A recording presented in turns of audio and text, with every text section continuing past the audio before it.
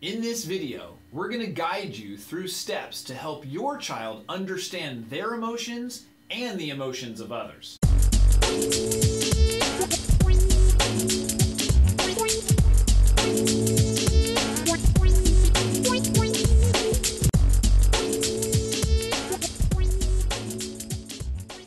Hello, I'm Jason Kreidman, and this is Dad University.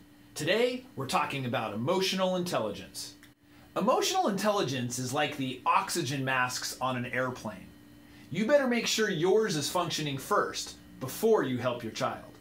The first thing you're going to want to do is teach them that there are different emotions: happiness, sadness, fear, anger, disgust. You're going to want to make sure that they understand what these look like. Maybe you need to do some facial expressions. This is sadness. This is anger. This is disgust. Have them recognize these emotions in themselves.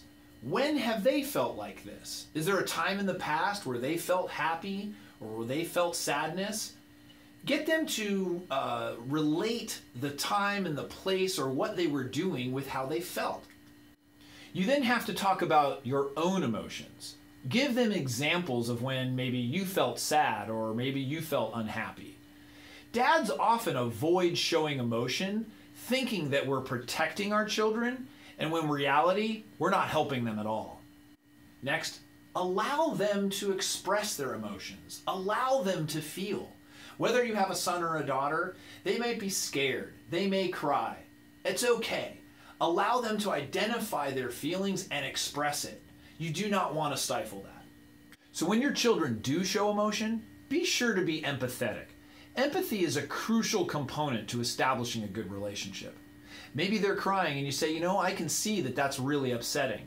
Or they're scared of something. Allow them to be scared. Don't get mad at the fact that they're scared of something. Allow them to feel that emotion. And finally, teach them that emotions are not bad or good.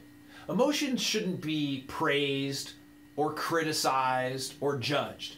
They just are. Allow people, especially your children, to have the emotion. That's all we have for today. I hope you enjoyed it. Be sure to subscribe to our channel, and if you want to support Dad University, we have a link in the description to our merchandise store. You can buy some t-shirts, hats, whatever you need. So we'll see you next time.